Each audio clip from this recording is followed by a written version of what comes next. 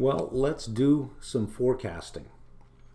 We're in the middle of this thing right now, and I'm sure as you listen to Bloomberg or whatever source of or whatever outlet you get your business news from, even just on YouTube, different commentators on YouTube putting out prognostications of how everything's going to change. And I've heard forecasts of, this is the end of the office, this is the end of the mall, retail is going to change, the restaurant industry is going to change, there's a bunch of jobs that are lost that are never coming back, it's going to change the way business is done, there's going to be online meetings, business travel is going to die. I have heard so many predictions about how everything is going to change, and of course those two terrible words are showing up again, the new normal. How many times have we heard the new normal? We've heard this before. We've heard it many times throughout history when events happen, how this is going to change everything. And it never does. It gives us more choices than we had before. It opens up new avenues, but it never really changes anything. Human nature is deeply and profoundly habitual and deeply and profoundly social. Here's a good question to ask yourself. You've all been at home. Do you like it? Are you dying to get out? Are you dying to get back in the mall, to get out on the streets, to meet people? I'm absolutely certain the answer is yes. And the reason is, I think, we've all discovered is home is not where we live. We live out there. We live in the world. We come home to take a break. We come home to sleep, to eat, etc. But we don't live at home. We slowly die. We slowly suffocate. We don't want to spend that much time with the same group of people every single day. We want novelty. We crave novelty. We have to get out. There's a reason why being put in a room all day long is called prison, okay? Is because it goes against the very thing we want to do, which is get out there. So as soon as you open up those doors, are humans going to get out there? Yes, they are. They're dying to get out there.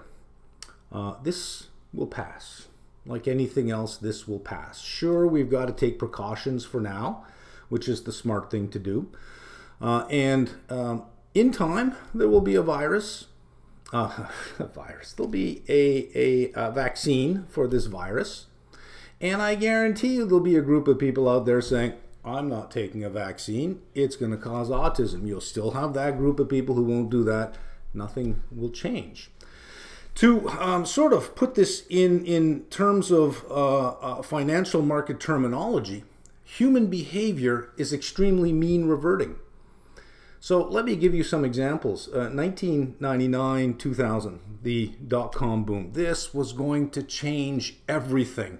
If you were, my age back then, like I think late 90s, I was, early 30s. So I can remember the commentary at the time. Retail, this is going to change the way we do retail. Malls are going to disappear. I remember that was a big thing. Malls are going to disappear. They're going to be replaced by virtual malls. You can go shopping in a mall online. Everything that you could buy was showing up online.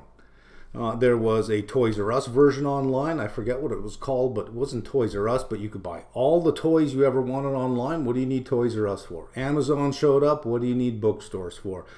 You could buy your clothes online. You could order your food online. It would be everything. Grocery stores, everything was online, and that came crumbling down. And since 1999 to 2019, we have even more malls. We have even more retail stores than we had at the time when everyone was predicting, what do we need bricks and mortar for? It'll be clicks, not bricks. I don't know if you remember that expression, clicks, not bricks.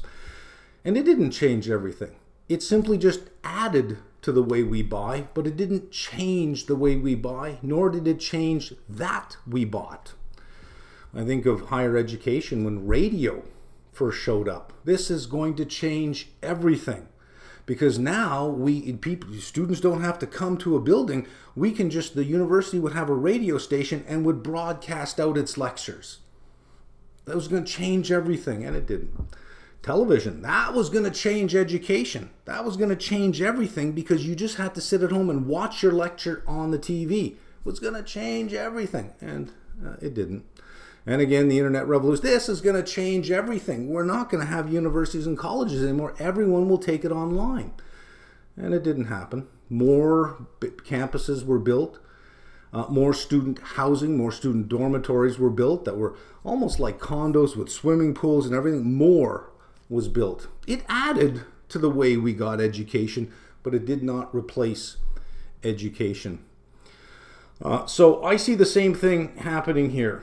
We are in, and if you think about mean reverting, let me sort of just draw out an equilibrium path. There's human nature, and there's the path of human nature, and of course it does this. At the micro and the macro level, you could say .com was an overshoot. Here we are with an undershoot, is that we're all retreated into our homes, and that's going to change everything, and here's where we're going to stay. It's just an overshoot and an undershoot. This is the mean reverting level. Behavior is mean reverting. We're going to go back to the way we've always done things. Office buildings are not disappearing. Businesses are not canceling their leases. Malls are not disappearing. They're not going to be empty ghost towns. Now, are some businesses going to decide that they can go online and don't need a location? Sure. Are others deciding that, you know what, we need more room, we need more space, off we go? Sure. Are new businesses going to form that need office space? Sure. Are existing businesses going to die and go away? Sure. That's the micro level. The micro level of human behavior and human interaction has lots of volatility and lots of variability. But when you get to the macro level, all of that cancels out. Here's a good example. In the US every year, millions of people move from city to city. Millions of people move from city to city. And some people who drove a little now drive a lot. Some people who drove a lot drove a little. But if you look at the total miles driven in the US year to year, it's almost fairly constant. Here's another good example. 2018, 30.2 million small businesses in the US. 2019, same number, 30.2 million, but 20% turnover. Entrance and exits, lots of change,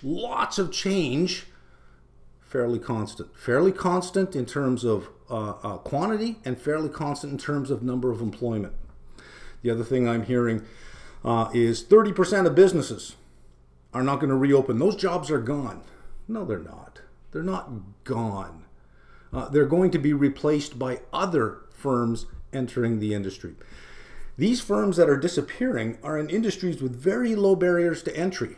The restaurant industry, for example. I think they're in the last number I saw for 2019, because we have nothing for 2020, was 660,000 restaurants, food serving establishments in the US, 660,000, with huge turnover, 17% turnover of those exiting and those coming in. So if 30% disappear, that's less than 2 years of startups.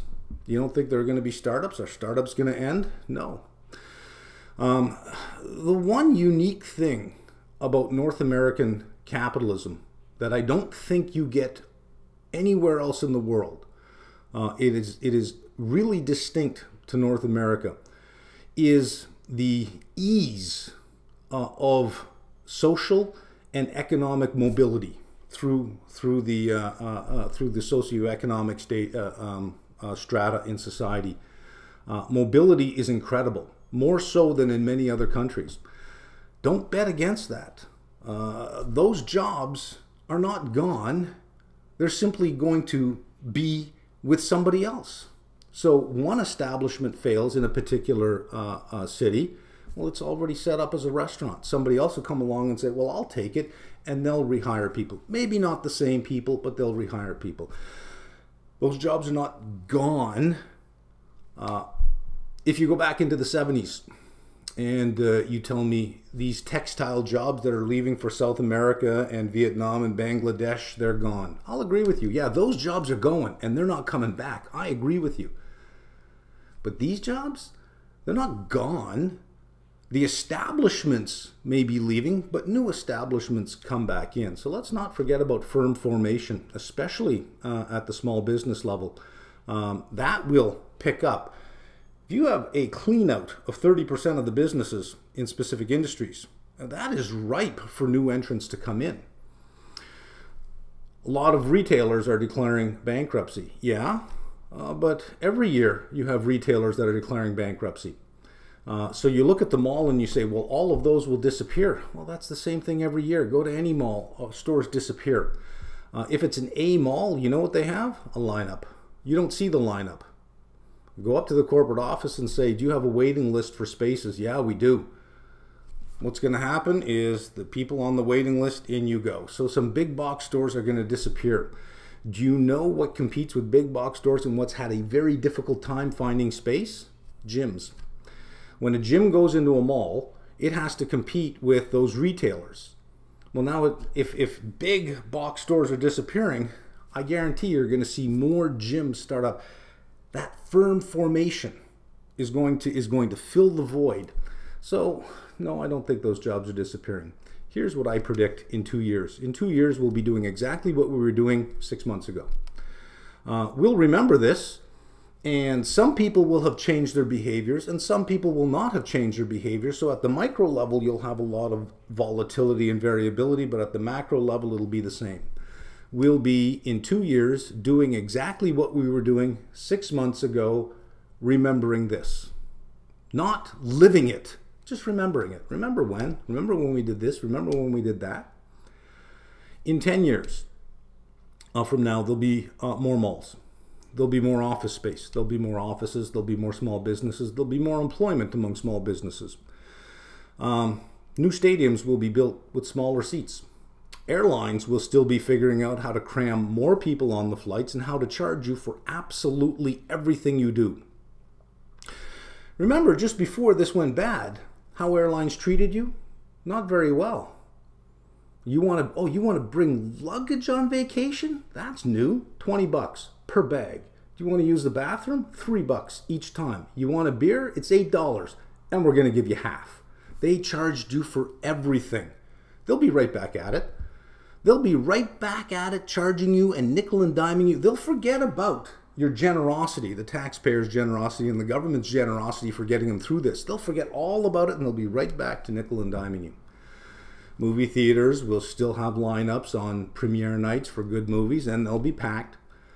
The gym on Monday night from 7 to 9 will be packed, and that guy who just leans on a machine and has conversations with people, he'll be back. He's not using the machine, but he's not going to let you use it because he's between sets. You know that guy.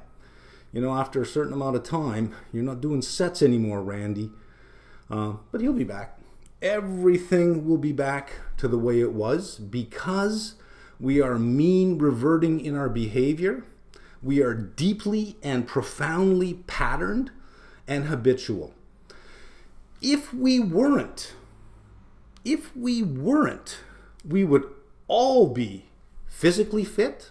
We would all be healthy. We would all be well-dressed, well-educated. We would all be perfect because all of our New Year's resolutions would have stuck. All of them. Every year, people make New Year's resolutions. And by the 10th or 11th of January, they're right back to where they were. This is the year I quit smoking. Except for the first weekend they go out, well, okay, only when I have a drink I'll smoke. Only when I'm drinking. This is the year I quit drinking, except when they're out with friends. Well, I'll just have one. I'll only drink on Friday nights. And they make deals with themselves, and by the middle of the month, they're right back at it because they are mean reverting. They are habitual. So as far as, let's tie this to investments right now. Negative on mall REITs. Negative on office REITs. And I think office REITs are my first one that I would pick. I'm very bullish on office REITs at these valuations right now. At the prices that I'm seeing for office REITs, I'm all in. Businesses have long-term leases. You don't get to just walk away from that. If you're going to continue to exist and you think, well, we'll just exist virtually, there are penalties for walking away from a lease. Most of the time, you have to continue to pay the lease till the end. And from where we're standing now, businesses may say, but everyone's working remotely, that's fine. Well, great, but how did I start this? Do you like being at home? Do you like being in your home all day long? That's a prison cell, basically, because you don't live there. You live outside. You want to go to the office. So sure, you can have people work at home, but do they want to? They need that interaction. They need that novelty. Offices are not going away. This one may decide to work at home, but this one is going to decide not to. This one will work at home for a while, but then come back. All of them are going to keep their leases because they have to till the end of the term. So even if they make the decision that they're all going to work from home now, they may still have 3 years on their lease. Longer term tenants, big tenants that have 3-4 floors of an office building have 15, 20-year leases. They're not going anywhere. That cash flow is not going anywhere. This is just some volatility on our way back to mean reversion. That's all it is. So I'm a big buyer of office REITs right now. Mall retail REITs, yeah, I think in about 6 months, 7 months, that'll be the time to step in. I want to see more bankruptcies right now. I want a little bit more negativity in there about how everything is going to change and we're not going to want to go to stores anymore and we're not going to want to go. I want that to build a little bit more because that'll put more downward pressure on the mall REITs. And then step in and buy them because they're not going away. And any of those empty stores will be filled with other stores. So, takeaways here. We are, as a society, as a group of people, as a population, highly mean reverting. We will revert back to the mean. We have been here, I don't know how many times that I can remember, where it's the new normal and everything is going to change and nothing ever changes. We just end up with a few more options on the other side. Are offices going away? No. Is more flexible work going to be combined with traditional office work? Sure. But that'll be something alongside the office, not in replacement of the office. Nothing will change. That's my forecast.